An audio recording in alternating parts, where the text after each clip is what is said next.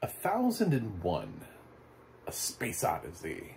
Nah, it's just 1001. And it's on Peacock. It has audio description. And let's talk about this film. Man, this film was recommended to me way back, I guess, when it was in some kind of release. I mean, I don't know. I don't know what its theater count was. I don't remember. But I had a friend who lives out in LA who messaged me and was like, "Oh my God, have you seen 1001 yet? It is my favorite film." And I was like, "No, but I'm going to put a pin in that." And that's good enough for me. So when I do see this available for me to watch, I'm going to do it. And then it dropped on Peacock. Totally unexpected. I was like, what? Okay, let's do it. I was not ready for this film. I actually didn't even know anything about it. I like aggressively sometimes try not to know things about films. So to talk a little bit about the film, I guess I'll tell you it's about a kid, Terry, who is in foster care, and he's really little, and I think he likes Power Rangers. I think that's one of the things we learn about him when he's really young, is that he says something about how he likes Power Rangers. And we meet Inez, who has come to liberate him from, she's come to get her child out of foster care. And later on we end up meeting Lucky, who she says is his dad, and Lucky has just gotten out of prison, and it just kind of reminds you of this sort of life where kids go into foster care and their parents, because their parents are in the system, and then they get out and then their parents want to see them again, but she's taken him out without actually having legal custody of him. She just kind of retrieves him from foster care, and that's kind of what the film is about. And I don't want to say too much more about it, because this film took me on a journey. At first, I thought I knew what the film was, and I was like, okay, so this is going to be like The Pursuit of Happiness meets Precious. Got it. Weird. I'm on board.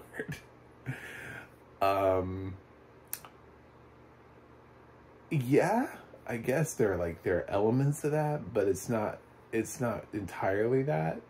And easily by the third act of the film, this kind of moonlights its way into just having been something completely different. Using the Moonlight references being like, if you start off watching Moonlight, the film you think you're watching is not the film that you watch. By the third act of the film, you know, it's act 1 to act 3. If you skipped the middle act, you'd be like, what did I miss? What's happening? Where did we go? It's very much a journey. It's very much a ride that it takes you on. It doesn't feel like it's going to take you on that ride, by the way. I think that's a very valid response to this film. It has like a 7 on IMDb, but it has like an 81 Metacritic score, which is pretty decent. I mean, Metacritic is a little bit more of a pain in the ass to get a high score on than Rotten Tomatoes. So, yeah, it's got a high enough Metacritic where I would say pay attention to it.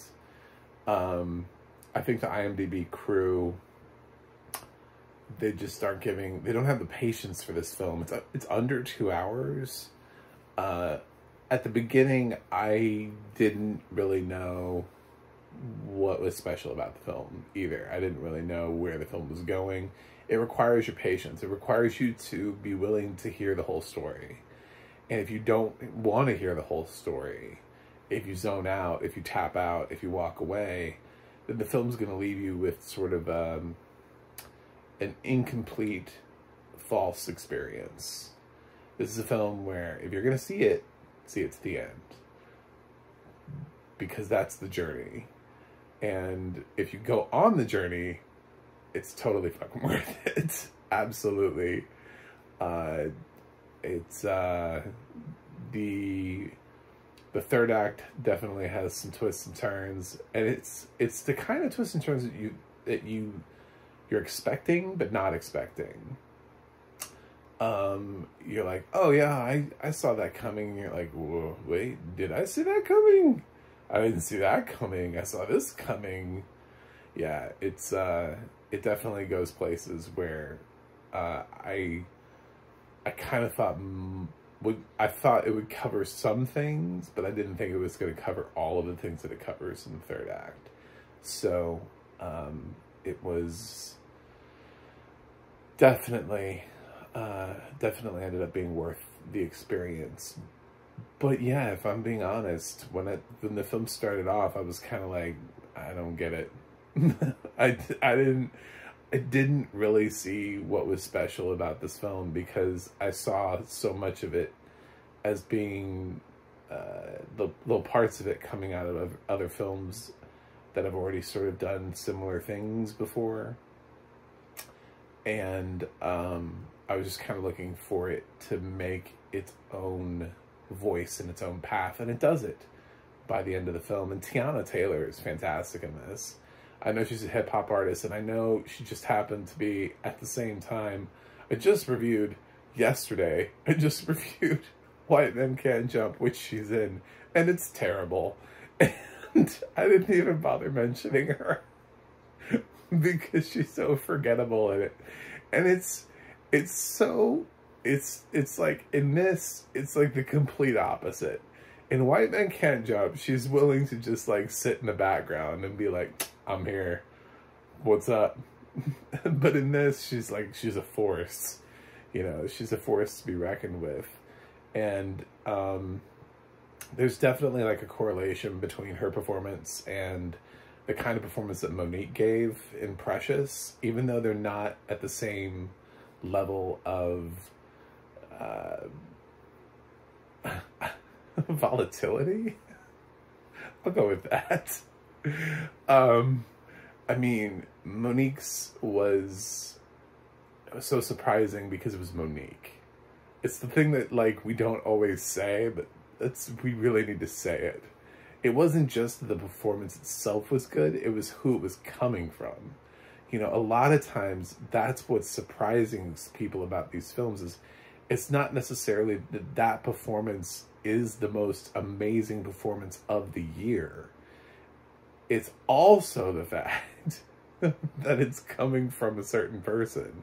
I think a lot of people were blown away by Brendan Fraser in The Whale because they believed Brendan Fraser was incapable of such performance. I did not believe that, which is why The Whale didn't get my Best Actor note last year, because I already knew he could act, because I'd already seen some of the films he'd made in the 90s. So I knew Brendan Fraser Hollywood just didn't like to challenge him. Sort of like with Ben Affleck.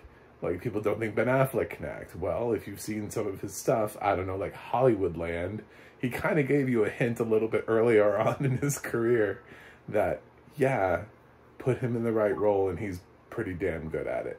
So here, Tiana Taylor really does break through, though, and she really does stand out and say, listen, I know you think I'm a hip-hop artist, but I've really got something going on here if you give me the right role. You can't put me in White Man Can't Jump, though. You gotta put me in films like 1001. Yeah, she just has to be well utilized. So I enjoyed that about the film. I enjoyed the fact that I've like discovered Tiana Taylor and the ability that she has, because if I hadn't seen this film, I would be like, the girl from White Men Can't Jump? I don't know. I guess she's all right. Would not be excited about anything with her in it, but now I am. It's a good film. I think it came out of Sundance.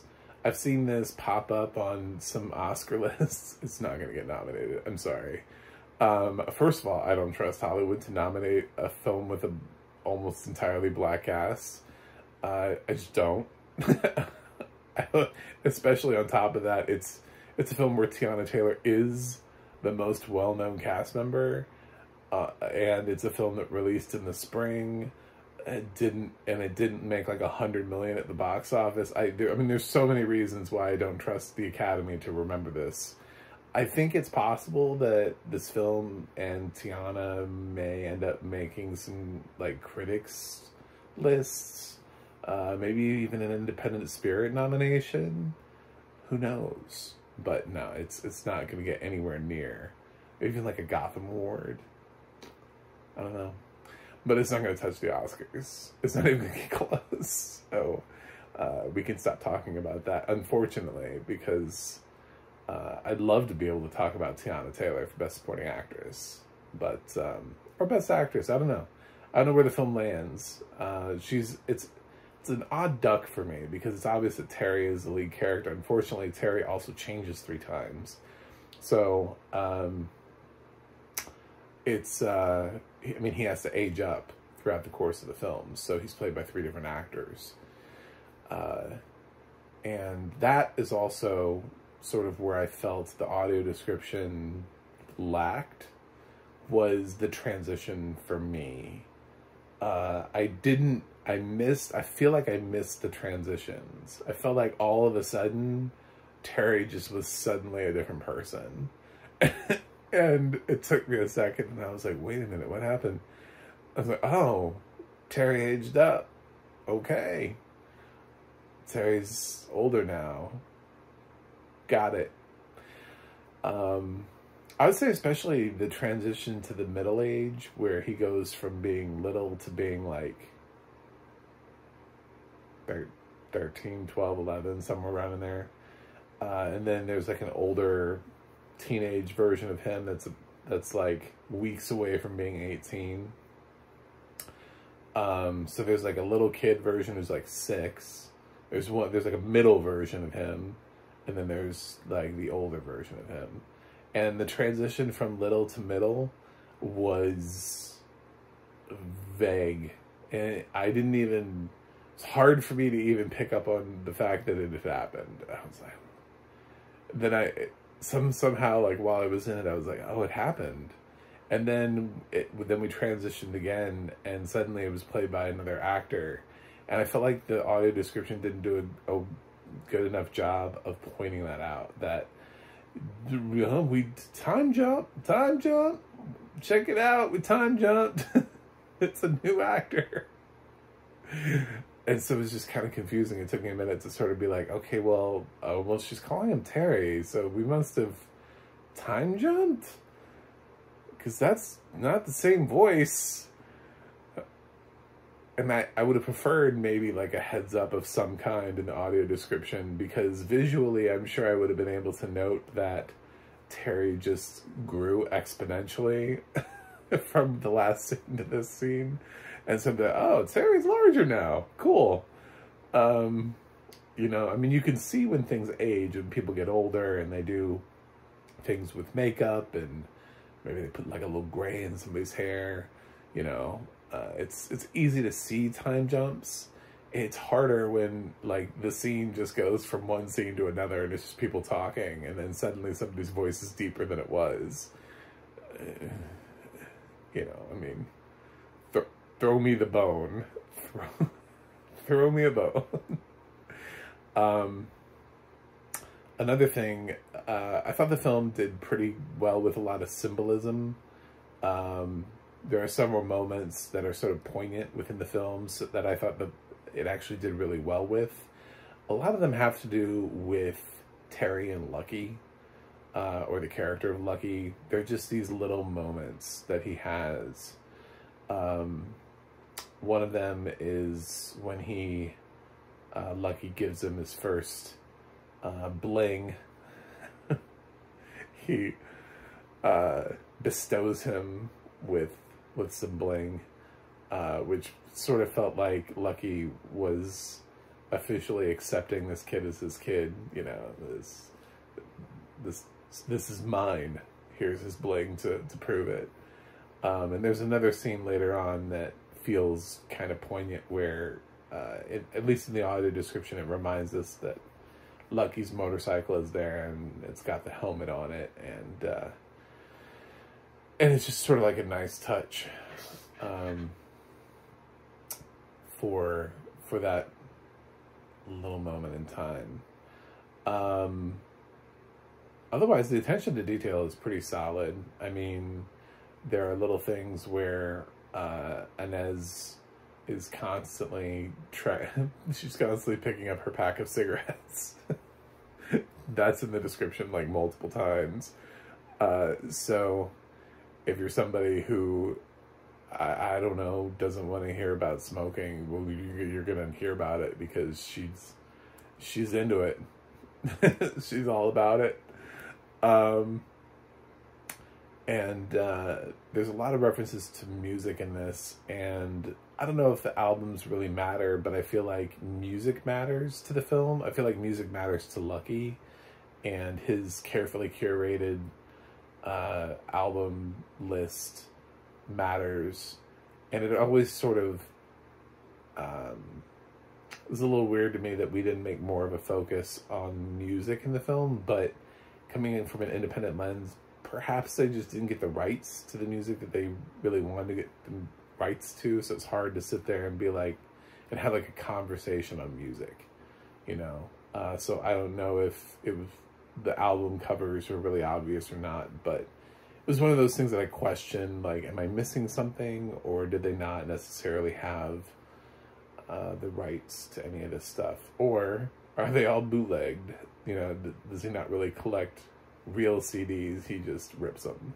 I don't know. Food for thought. But definitely, I would recommend 1001. I would recommend watching it, and even if you get like a feeling that 1001 when you're watching it at the beginning and you're like, I don't know about this movie, I don't know if this is my thing, give it some time. You have to let this film sit in, because I promise you the payoff is at the end. The payoff is once you have had the experience of the film, then it becomes worth it. That's also why it's not going to be one of my favorite films of the year, is because ultimately the film should be rewarding like the whole time. I shouldn't have to wait till the end of the film to feel validated. So I did kind of feel like during the first half of the film, I was like, I don't know why this is so damn special. I was thinking about my friend who was like, this is my favorite film, and I was like, I don't know, man. I got nothing right now. But by the end of the film, I was like, oh, okay, all right. So it does have its own voice and its own story to tell. I got you. That kind of makes it special, and it made it worthwhile, and I was happy that I saw it. So, all things considered, I'm going to give 1001 a B+. It gets there. It does. I kind of felt the same way about Moonlight. I don't think each act worked the same way, but everybody went apeshit over Moonlight, so they just went crazy. I remember it was like, oh my God, Moonlight changed my life. And I was like, I don't think each one of those acts are the same. Like, they didn't impact me in the same way that, you know. So it's kind of hard because I didn't feel like the film was consistent that way. I didn't feel like I didn't feel like I was constantly just emotionally racked by Moonlight. So here, it kind of is like, first act kind of sets things up. It's a little slow. Second act, things are happening, things are changing. You're starting to see what the film wants to be. Third act, bam. Third act smacks you in the face. So, yeah, I don't know. Enjoy it. It's on Peacock. And thanks for watching. Thanks for subscribing. Please click that subscribe button. And we can continue to talk about films with audio description, because somebody has to. And you can also go to my website, magnummovieguy.com. You can go to the Audio Description Project, adp.acb.org. It'll let you know what has audio description and where you can watch it.